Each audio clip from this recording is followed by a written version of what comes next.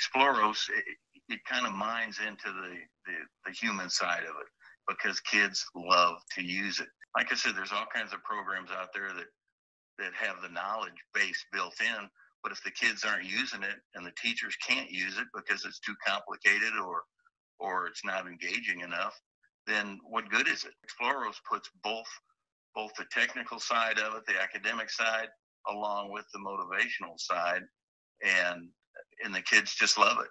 I mean, social studies, our history is just a story.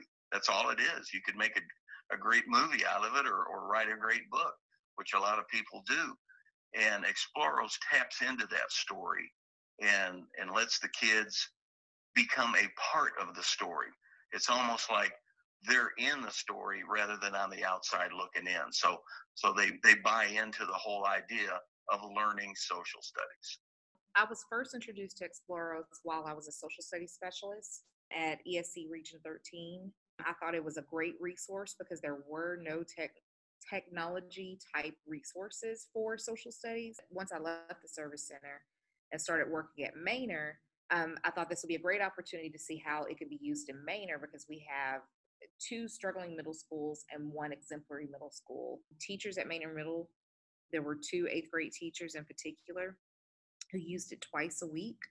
By using it twice a week, they were able to respond to data of students. They were able to look at what students knew and create small groups based off what they didn't know. Our points went up almost 20%. Yeah, we had growth. In fact, Manor Middle doubled. My experience with Exploros has been really good. You know, I think we have been provided with great support from the Exploros team, yourself included, but others as well. Everybody's very responsive. I also feel like we had ease of getting our teachers on board and getting them, you know, using it, the teachers that did use it. So that was a relatively straightforward, easy process, which I know they appreciated as we did our sort of full-scale rollout last year with Exploros district-wide. So it's been good. It's been a good experience. So I've had the opportunity, excuse me, I've had the opportunity to visit many classrooms in the last school year. I mean, when I was in those classrooms, I definitely noticed that the kids were engaged and they were responding to the prompts, and we see that reflected in our data, you know, with our responses. And I felt like when I saw the teachers doing it effectively, I felt like I saw it working really well with the kids.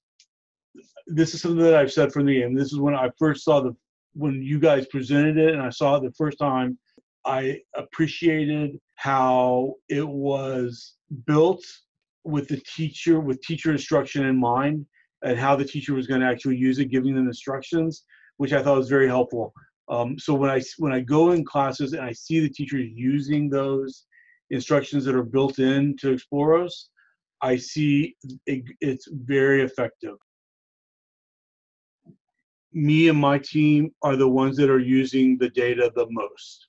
I mean, I look at it all the time. That's very helpful to us, so we can look and see, you know, where teachers are in terms of their usage and what sort of, you know, responses they're getting, and then, you know, what their scores are looking like, and try to see how we can use that to help them make good instructional decisions moving forward. We plan to use the Exploros data hand in hand with our district data, you know, when we're having district assessments, to see the needs for our students and where the strengths are, where the growth areas are.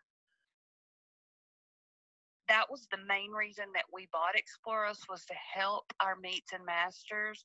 And that's what I liked about it. It allowed those children, those top kiddos, to really dig deeper and go a little further than what they might in a normal classroom, and what they might have to in a normal classroom. In a normal classroom, they can sit back and just do what the bare minimum.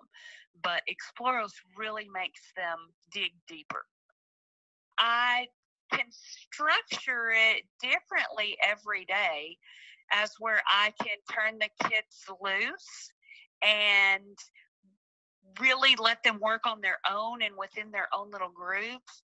Or if it's a TEK that I know is a very important TEK that I know they really need to dig into, then we can also do whole group with it. So I kind of structure it different ways, just depending on the day and depending on the lesson, whether it's student-led or teacher-led. Using the data, if they don't score 70% or higher on the lessons, on the quizzes at the end of each lesson, then that gives me a starting point for those kids that I need to be pulling in for tutorials. Overall, their growth was, I was very pleased.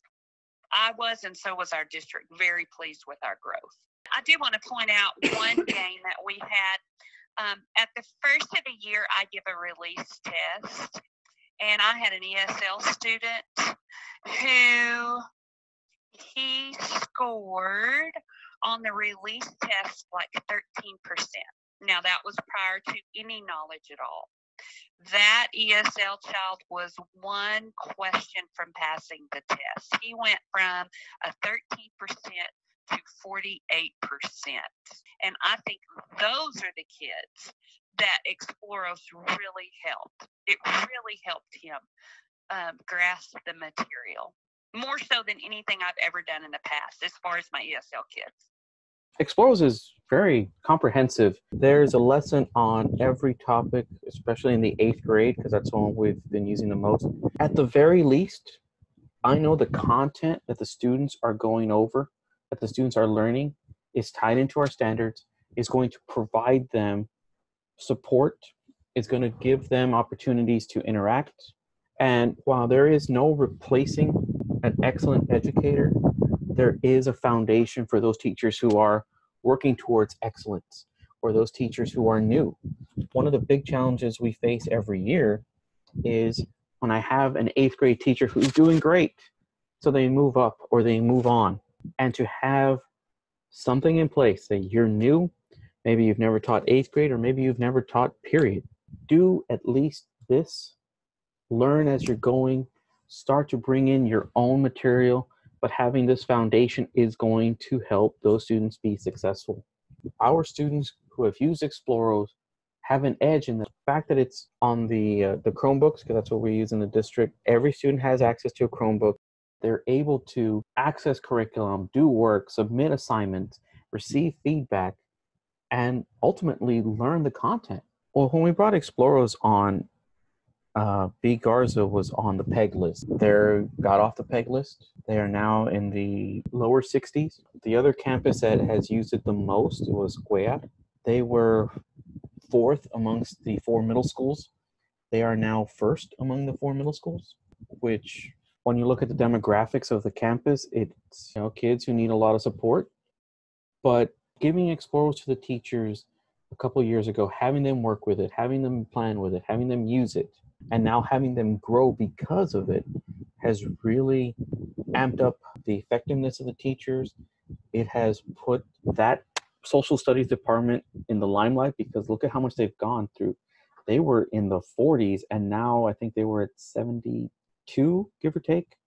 So they've gone up 20, almost 30 points in just a few years.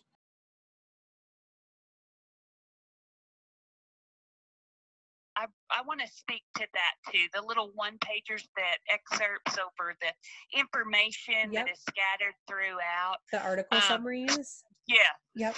So beneficial. The one-pagers are just hit every main idea and are short and concise, and that's another way that you can pair your lower struggling students or your ESL students with those kiddos that don't struggle, and they hear the material from a peer and get that interaction. So the one pagers are phenomenal. I love that about the Exploros. I'm so delighted to hear that, because that was a new feature last year based on teacher feedback, that how do we continue to help and support those kids that need a little bit of, whether it's the differentiated opportunity or it's, particular language struggles. So, I'm just delighted to hear that those have made a difference.